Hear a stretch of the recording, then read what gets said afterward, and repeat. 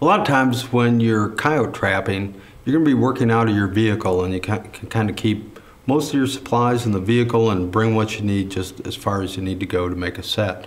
A 5-gallon bucket with an organizer is a good choice for that. In this case, we're going to bring along material for bedding my trap. Of course, we're going to have our trap. For a lot of the year, we're going to need some antifreeze.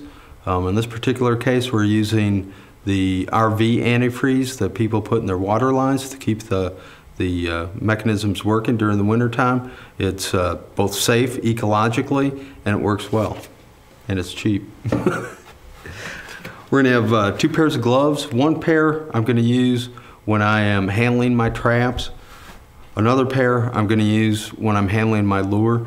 One of the biggest things about coyote trapping is that you don't want to contaminate your traps with scents that are going to make the animal dig. So if you see an animal that's digging, chances are you got lure or urine on your traps. And one of the ways to avoid that is to have one set for setting and one set for luring.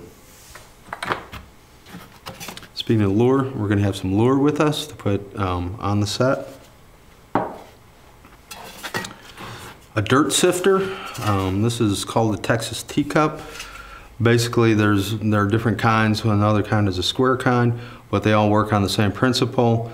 As you make your set, and dig your bed, you're going to put the dirt in here, and then after you get your trap bedded with your bedding material, you're going to be sifting that natural dirt over the top of it so it blends in. We have another tool here, dual use. One has a 3-pound hammer on the end. That can be used for driving stakes. I can dig out my trap bed with this side, and if I want to dig a dirt hole, I have a little bit of a trowel on this end of the tool. Of course, I'm going to need a stake.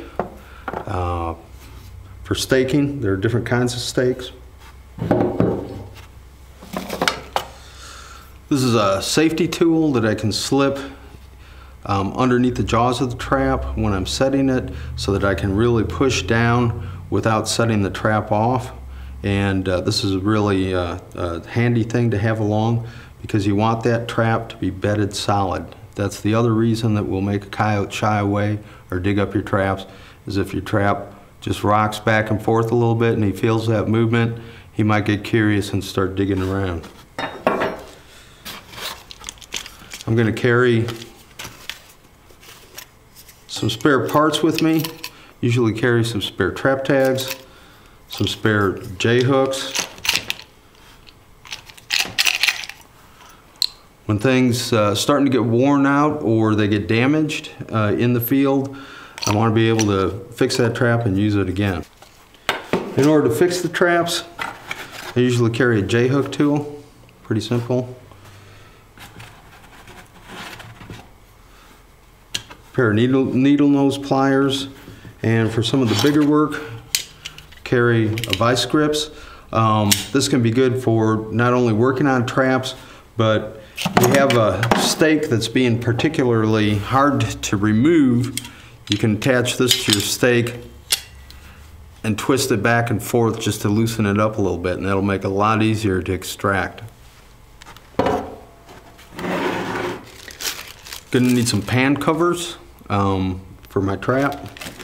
Yeah, people have mixed feelings about this, but a lot of times I'll mark my traps. Sometimes I'll just use regular flagging, the same stuff coyotes see when they're moving across the country and the people have been putting in power lines or whatnot.